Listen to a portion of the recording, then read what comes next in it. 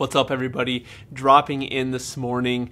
Really fascinating morning this morning, getting up and scrolling through Instagram, social media, especially following that Bears-Eagles finish last night.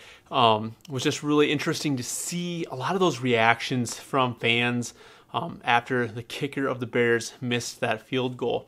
And it really just got me thinking during my workout this morning about, how our reactions are to things like that, and where, how much emotional energy is spent on something like that.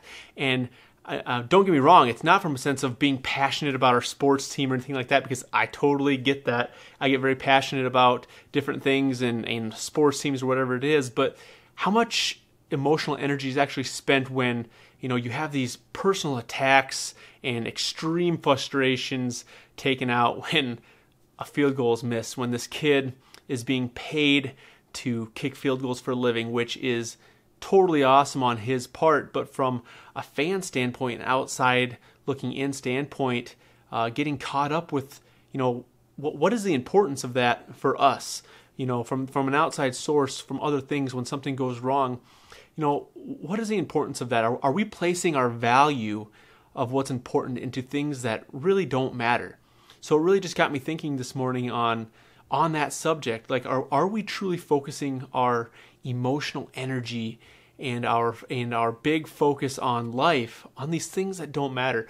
If we took that emotional energy and actually put it towards something that was truly important, what would we accomplish? What would be done on a day-to-day basis? So much of that energy is just, it's interesting, the reaction and seeing so much frustration and hate towards something as simple as a missed field goal. And so in life, in your own life, personal life, when something goes wrong, how are you reacting? A great example you're seeing is so much frustration and hate from the outside on this field goal kicker, when if you actually look at his own very reaction to that miss, how much different it is. And imagine exactly what he's going through, what he's feeling, the letdown, the disappointment that he has personally, and his reaction is dealt with in much more class, in much more self-control. Very interesting. Even a miss, he comes off very grateful that he even had the opportunity to kick that field goal, is from my outside perceived view when I watch him, moments after that missed field goal.